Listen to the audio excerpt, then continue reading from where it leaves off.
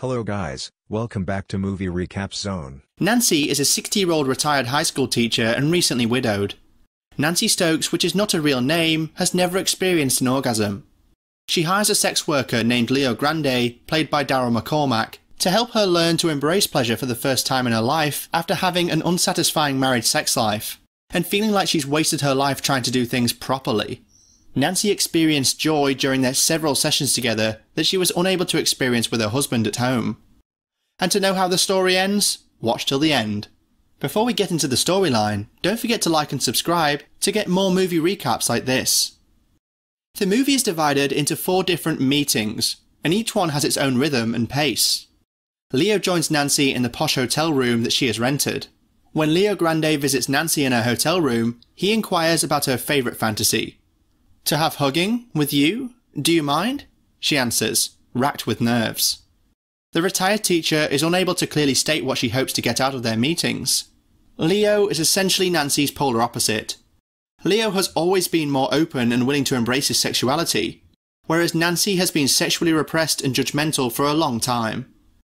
At first, Nancy doesn't understand. She questions his lack of moral hesitation about working in the field he does. She questions how he could desire to have a sexual relationship with some clients, including her. But he patiently bears Nancy's uncertainties and questions. Leo aids her in unwinding. He shows her pleasure. He talks to her about his customers and how much he enjoys what he does. Nancy discussed her grown children's lives as well as her previous position as a religious education teacher. Leo also revealed information about his life, such as the fact that his mother thought he worked on an oil rig. Leo doesn't feel ashamed about his job, despite keeping his family in the dark about his real job.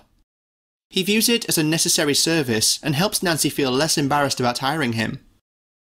Nancy told him that her husband, who passed away 2 years ago, was the only partner she hugged, and that their life together has been incredibly unfulfilling. Her husband had never permitted her to have hugging relations with little fantasies because he believed it would be demeaning to her. Nancy has never felt fulfilled in her life, just pretending for her husband. Nancy is also ashamed of her age and outward appearance. Nancy recounts the most sensual experiences she had as a teenager. When Nancy was on a family vacation to Greece, a hotel employee became attracted to her. When they were alone in the hotel garden, she started to give him a hug before being interrupted and running away. Seeing Nancy so relaxed with her own story, Leo hugged her. Throughout their time together, Nancy becomes a little more understanding of Leo's line of work, and Nancy grows a little more tolerant of her own body over the course of their relationship. Nancy had a second session with Leo in the same room a week later, feeling content but not entirely happy. For the second session, she makes a list of hugging activities her husband never wanted to try, and Leo happily agrees to help her check off the items.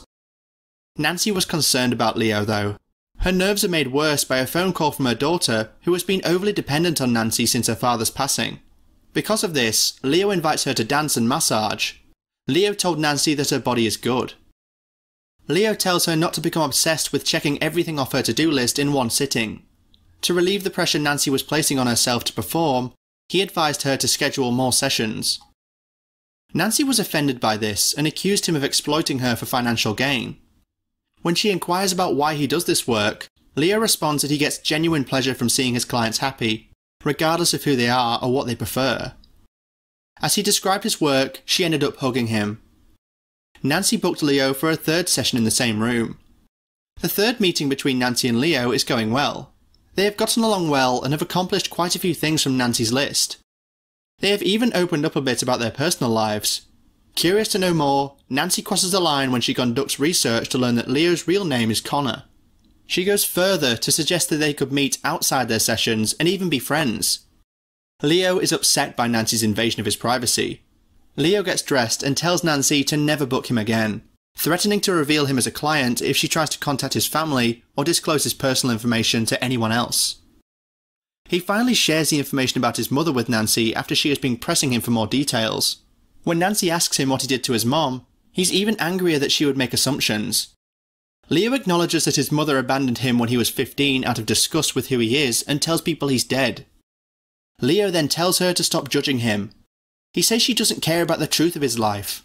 She only wanted someone exotic and broken, and now she's found him. He then storms out of the room. Later, Nancy scheduled the 4th session with Leo, but she planned to meet him in the hotel cafe first, so she could express her regret for overstepping and say goodbye. Leo says he told his brother about his job.